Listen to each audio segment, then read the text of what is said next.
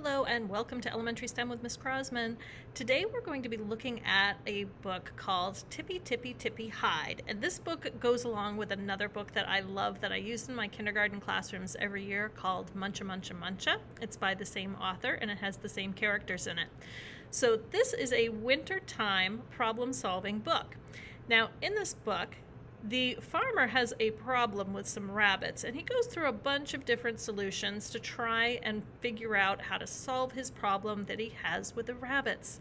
However, none of them are very successful. They all have their drawbacks. So what I'd like you to try and do today, after listening to the story, is to design a solution for the farmer's problem. First, you have to identify the problem. Then you're going to need to brainstorm some different solutions, and then I want you to build one of those solutions. Now in class, we often use Legos as the way to build the solution to this problem. However, you can use whatever you have on hand. If you've got some dominoes, if you've got some wooden planks, if you've got cardboard boxes, whatever you think it is that will solve this particular problem. So listen to the story and then get creative and solve the farmer's problem. Tippy Tippy Tippy Hide by Candace Fleming and G. Brian Karras. Winter was coming and Mr. McGreely was getting ready. Down went his hammock, up went his storm windows, out went his shovel, in went his garden hose. Then Mr. McGreely flopped into his easy chair, flipped up his footrest, and opened his book.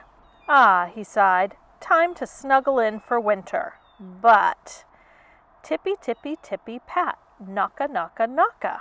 Oh, no, said Mr. McGreely when he saw three little bunnies begging on his doorstep. I shared my carrots with you, but I'm not sharing my house. Now hop off, scram, shoo, bam. He slammed the door. That night, a chill wind blew. Then tippy, tippy, tippy wiggle, through the mail slot tippy jiggle. Three little bunnies cozy inside. Now tippy, tippy, tippy, hide. The next morning, Mr. McGreely reached for a banana, but all he found was tail fluff. Some bunnies been in my fruit, he cried. So he searched high and low, but the bunnies were nowhere to be found.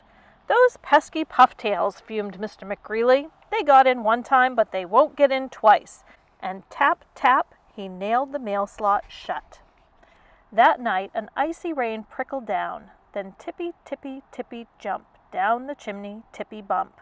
Three little bunnies, cozy inside. Now tippy, tippy, tippy, hide. The next morning, Mr. McGreely flopped into his easy chair, but instead of a fluffy pillow, all he found was a sooty paw print. Some bunnies been in my chair, he hollered. So he searched here and there, high and low, but the bunnies were nowhere to be found. Those naughty wiggle noses, seethed Mr. McGreely. They got in two times, but they won't get in three. And shove, stuff, huff, he plugged the chimney up. That night, a thick snow fell. Then tippy, tippy, tippy, dangle, through the window, tippy tangle. Three little bunnies cozy inside. Now tippy, tippy, tippy, hide. The next morning, Mr. McGreely pulled back his shower curtain, but instead of shampoo and a loofah, he found nose smudges. Some bunnies been in my tub, he bellowed. So he searched above and below, here and there, high and low, but the bunnies were nowhere to be found. Those infuriating flop ears, flared Mr. McGreely. They got in three times, but they won't get in four. And hammer, bam, smack, slam, he boarded up all the windows. That night, the wind howled and the temperature dropped, down, down, down. Then tippy, tippy, tippy, heap, turn the doorknob, tippy, creep. Three little bunnies cozy inside. Now tippy, tippy, tippy, hide. The next morning, Mr. McGreely opened his eyes, but instead of his teddy bear next to him, all he found was bunny drops. Some bunnies been in my bed, he yelled.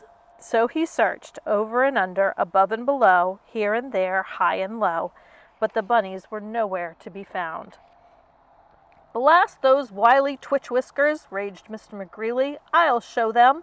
They got in four times, but they absolutely, positively won't get in five. And mix, slap, smear, stack. He bricked in both his doors. Only a super bunny could get through that, declared Mr. McGreely. Then, tired but triumphant, he flopped into his easy chair, flipped up his footrest, and opened his book. Ah, he sighed, no more bunnies. And he snuggled in to wait the winter out. At last one morning, Mr. McGreely sniffed the air and declared, "Spring has sprung." So he closed his book, climbed out of his easy chair, and peeked between the cracks of his boarded-up windows. He saw tiny new leaves, tender young shoots, fresh green sprouts, and bunnies!